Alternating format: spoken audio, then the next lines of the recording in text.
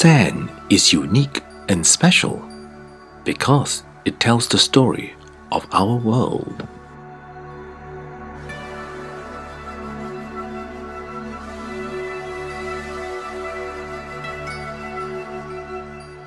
Magnified 100 times, some sands such as these from a beach look like crystals, but their real beauty shows up in polarized light.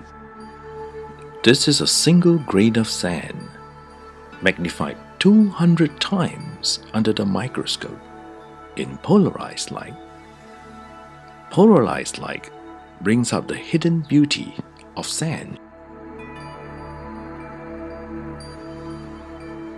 It looks rather colorless in normal white light, but the transformation in polarized light is simply breathtaking.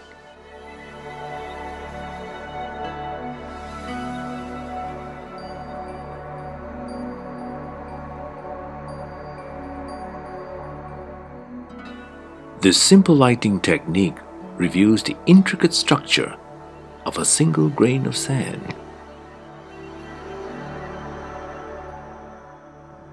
Viewing sand under a microscope through polarized light is easy and straightforward.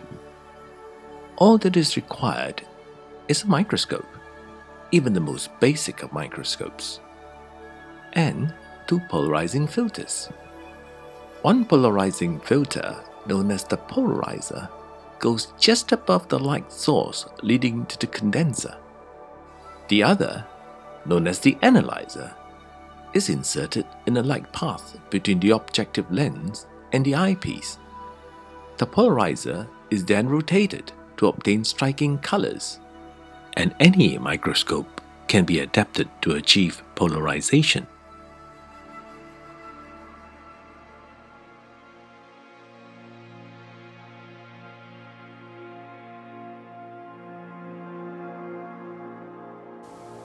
To see a world in a grain of sand and heaven in a wildflower.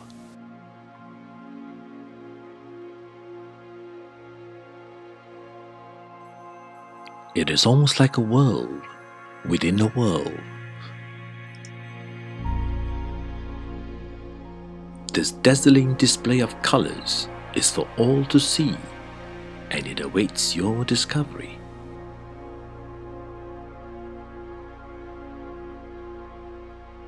Sand is broken down granular particles between 1/16 to 2 mm in size. It can be composed of materials such as quartz, coral fragments, basalt, pumice, mica, amongst others. They come about as a result of wind and water erosion over millennia. In every curving beach, in every grain of sand, there is a story of the earth.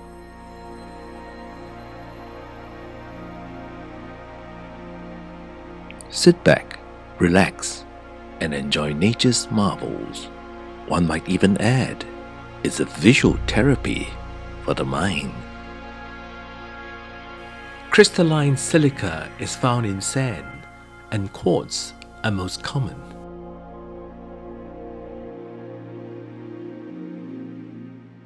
The striking rainbow colorations that are produced in polarized light are known as interference colors.